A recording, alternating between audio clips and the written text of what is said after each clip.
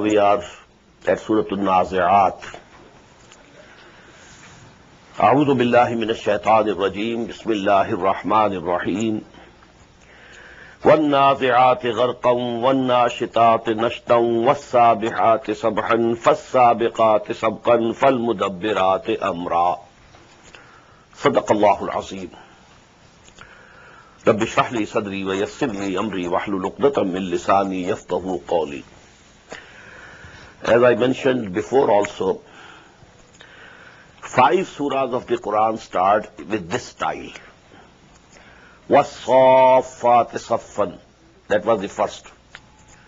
Then وَالزَّارِيَاتِ زَرْوًا, that was the second. وَالْمُرْسَلَاتِ عُرْفًا, that was the third.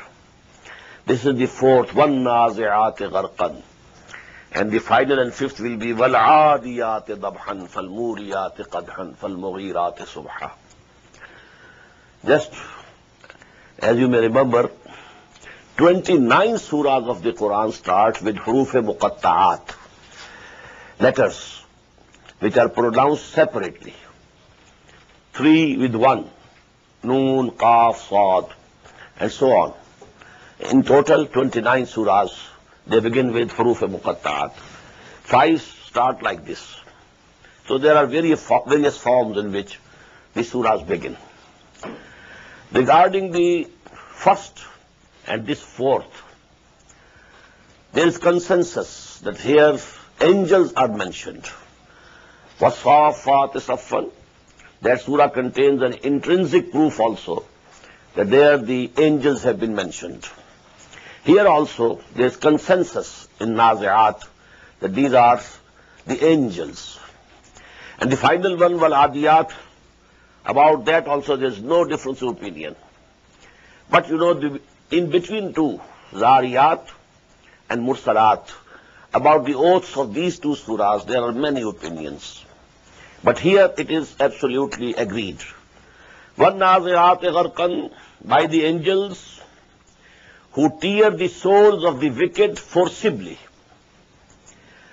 Gharqan, the angel dive deep into the human being and then tears off the soul when it is dying.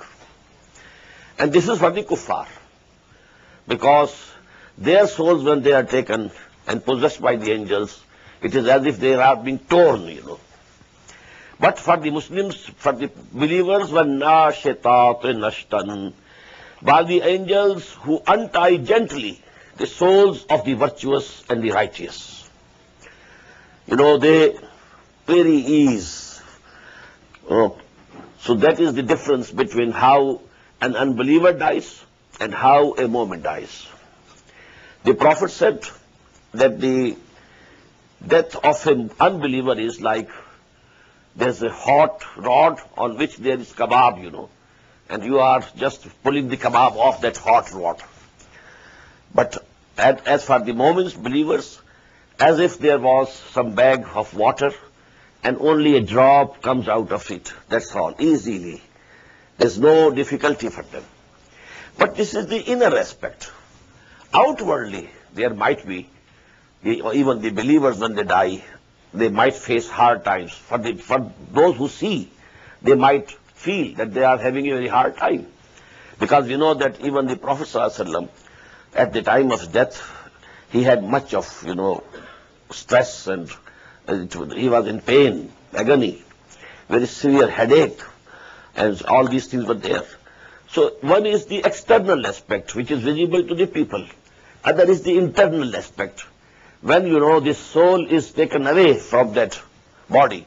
So the condition of the disbelievers is different from that of the believers. وَالسَّابِحَاتِ سَبْحًا, then taking possession of the souls of these people by the angels, who then float swimmingly. They are going, taking away the souls. فَالسَّابِقَاتِ سَبْقًا, then they go racing with one another. They compete. I will go further, and the other is competing. No, I'll go first. فَالْمُدَبِّرَاتِ أَمْرًا, and then they ordain the decreed affair that has been, Allah subhanahu wa ta'ala has given them. That is where to take this soul, either towards Illiyin or towards Sijjeen. That we shall learn inshallah in Surah Al-Mutaffifin. But according to the command of Allah subhanahu wa ta'ala, then these angels take these souls to their destinations. Now after these 5 ayat of oaths, Muqsam alayh, on what these oaths have been taken, it is not mentioned. It is understood, and that is, Inna ad-deena la-waqi', innama tu'aduna la-sadiq. Just as we found in Surah Zariyat, in the Surah Mursalat. So there, we find this Muqsam alayh, or what this oath Allah subhanahu wa ta'ala is taking, that is, Inna ad-deena la-waqi', innama tu'aduna la-sadiqun, wa inna ad-deena la-waqi'. Whatever is being promised to you is absolutely true, it will happen, and the day of recompense, day of judgment of Allah subhanahu wa ta'ala is definitely coming, so there is no doubt in it. يَوْمَ تَرْجُفُ الرَّاجِفَةُ تَتْبَعُهَا الرَّادِفَةُ. Upon the day when the shaking thing will shake, and then after it there will follow a next blast. These refer to 2 blowings of the trumpets. The first day, that is as-sa'ah. When the trumpet will be blown, the earth and the mountains will shake like anything. Ya ayyuhan nas, ittaqu rabbakum inna zalzalata as-sa'ati shay'un 'azim. An earthquake, a quaking, a shaking, a terrible shaking. But after some time, then there will be Yawmul Qiyamah, the day of resurrection. It will be followed by the second blowing of the trumpet, when all will be revived. So these are the 2. And we have read it in Surah Zumar also. وَنُفِخَ فِي الصُّورِ فَصَعِقَ مَنْ فِي السَّمَاوَاتِ وَمَنْ فِي الْأَرْضِ إِلَّا مَنْ شَاءَ اللَّهُ ثُمَّ نُفِخَ فِيهِ أُخْرَى فَإِذَا هُمْ قِيَامٌ يَنْظُرُونَ. So these 2 blowings of the trumpet. قُلُوبٌ يَوْمَئِذٍ وَاجِفَةٌ. Many a heart on that day will be throbbing in fear. أَبْصَارُهَا خَاشِعَةٌ. Their glances, their eyes will be downcast. يَقُولُونَ إِنَّا لَمَرْدُودُونَ فِي الْحَافِرَةِ. That will be the picture of the day of judgment, of the day of the recompense. But today what they are saying? يَقُولُونَ. Today they are saying, أَإِنَّا لَمَرْدُودُونَ فِي الْحَافِرَةِ. Are we indeed to be restored to our former state? Shall we be resurrected when we die and we become bones and clay and dust? أَإِذَا كُنَّا عِظَامًا نَخِرَةً. What? When we shall have become bones, decayed? قَالُوا تِلْكَ إِذًا كَرَّةٌ خَاسِرَةٌ. They say that would then be a losing return. This is a taunting. Okay, yes, as Muhammad is saying, if we are returned, definitely, then it is going to be a very losing return. We will be in loss. But they were not believing in it. فَإِنَّمَا هِيَ زَجْرَةٌ وَاحِدَةٌ. But it shall only be a frightening shout, zajra, frightening. فَإِذَا إِنَّمَا هِيَ زَجْرَةٌ وَاحِدَةٌ فَإِذَا هُمْ بِالسَّاهِرَةِ. And behold, they shall all appear on the gathering plain, the Maidan Hashr, the plain on which all human souls will be gathered. هَلْ أَتَاكَ حَدِيثُ مُوسَى. Has the story of Musa come to you, O Muhammad sallallahu alaihi wasallam? إِذْ نَادَاهُ رَبُّهُ بِالْوَادِ الْمُقَدَّسِ طُوَى. Just recall, when his Lord called him in the sacred valley of Tuwa. Now this has come many a times and in details. Here in these small surahs, this mention is very brief. اذهب إلى فرعون إنه طغى. Go to Fir'aun. Surely he has exceeded all limits. فَقُلْ هَلْ لَكَ إِلَىٰ أَن تَزَكَّىٰ. And say to him, would you like to be purified? Would you like your soul to be purified? وَأَهْدِيَكَ إِلَىٰ رَبِّكَ فَتَخْشَىٰ. And may I guide you to your Lord so that you have his fear? فَأَرَاهُ الْآيَةَ الْكُبْرَى. Then he showed him the biggest sign, the miracle, the staff turning into a serpent. فَكَذَّبَ وَعَصَى. But what happened? He belied and disobeyed. ثُمَّ أَدْبَرَ يَسْعَى.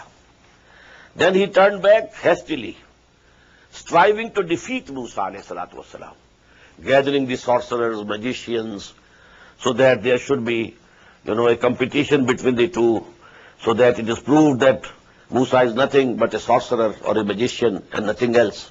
So he tried his best. فَحَشَرَ فَنَادَى. Then he gathered the people and cried out. Nada. He cried out and shouted. And he said, فَقَالْ أَنَا رَبُّكُمُ الْأَعْلَى. I am your Lord, the Most High. This is very important, and we have read it before also, that he said, أَلَيْسَ لِي مُلْكُ مِصْرَ. Is not the kingdom of Egypt under me? I am the monarch. I am the sovereign. وَهَذِهِ الْأَنْهَارُ تَجْرِي مِنْ تَحْتِي. All this irrigation system is under my control. So this is the political sovereignty, which he is saying that I am Lord. So this aspect of Tawheed we have discussed in full.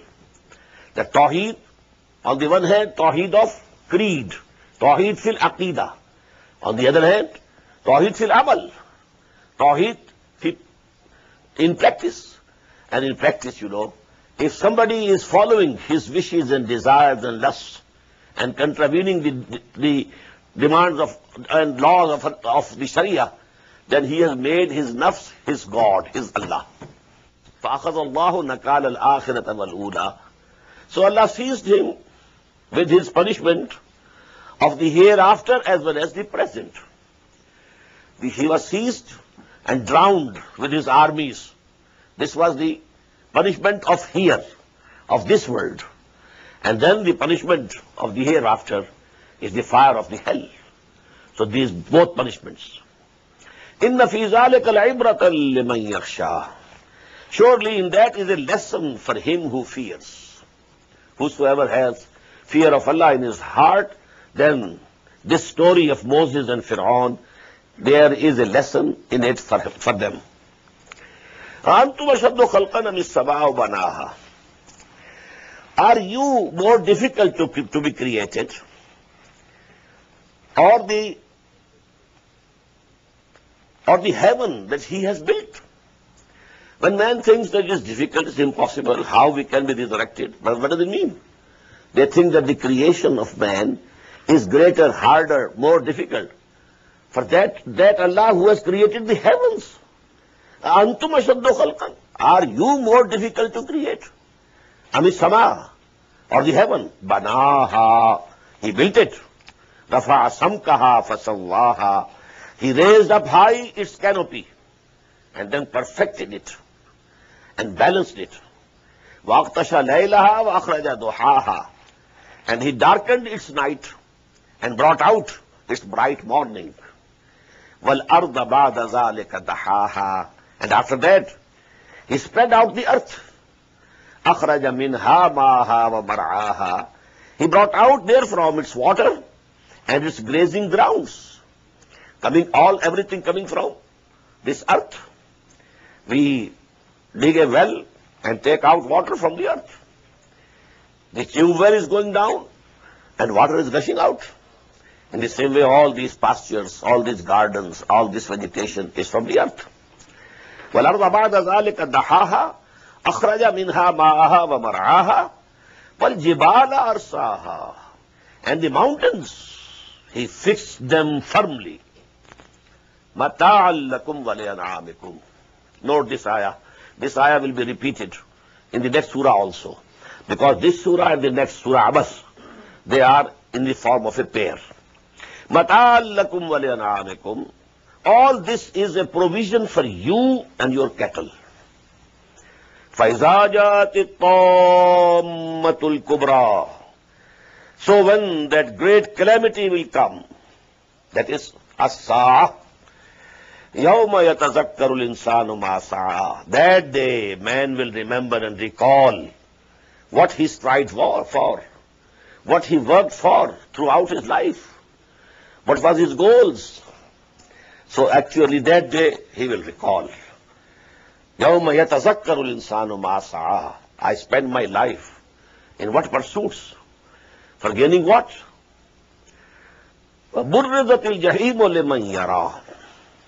And the hellfire will be made evident for whosoever sees it. فَأَمَّا مَنْ طَغَى. So whosoever exceeded the bounds specified by the Lord, bounds of the Sharia, bounds of the divine law, وَآثَرَ الْحَيَاةَ الدُّنْيَا, and preferred the life of this world, فَإِنَّ الْجَحِيمَ هِيَ الْمَأْوَى. Surely then the fire of hell shall be his abode. Now these two things, فَأَمَّا مَنْ طَغَى. In pursuit of our passions, emotions, our desires, our lusts, this worldly lusts, and so on and so forth, we cross the limits of the Sharia. We cross the limits of halal and haram.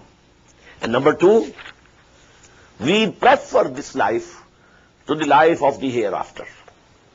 Now one thing is that you deny that there is no life hereafter, no resurrection. That is kufr of a very high degree. But even if you say, I believe in it, but your attitude in this world is showing that you have preferred this life to that. You are working more for this life than that. You attach more importance to the comforts and gains of this life than that of the hereafter. So this is what is said here. وَآثَرَ الْحَيَاةَ الدُّنْيَا.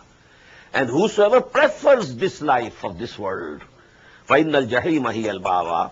Surely his abode will be the hellfire.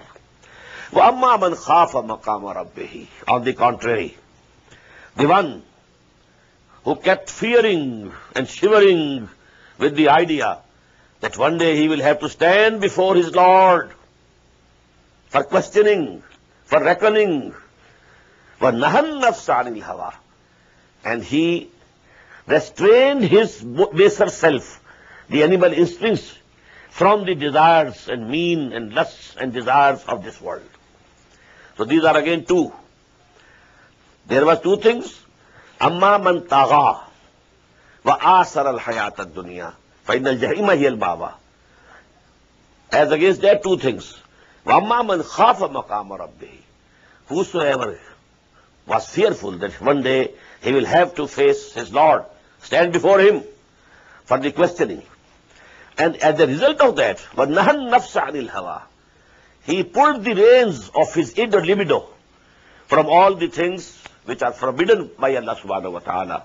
فَإِنَّ الْجَنَّةَ هِيَ الْمَأْوَى. For such people, the garden is going to be the abode.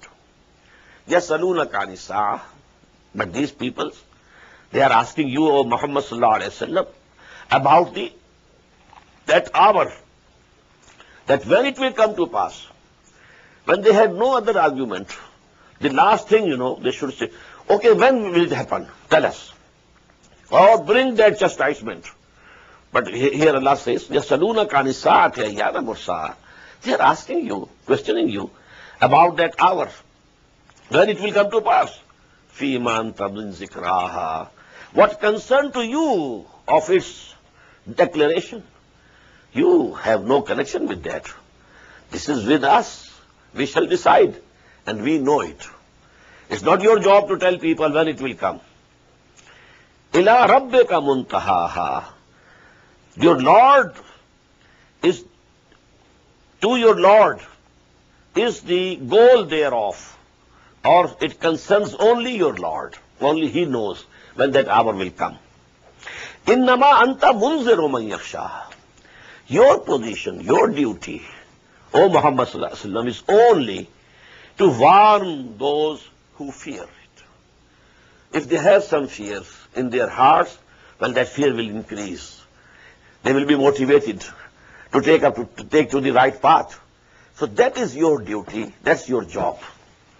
كَأَنَّهُمْ يَوْمَ يَرَوْنَهَا لَمْ يَلْبَسُوا إِلَّا عَشِيَّةً أَوْ ضُحَاهَا.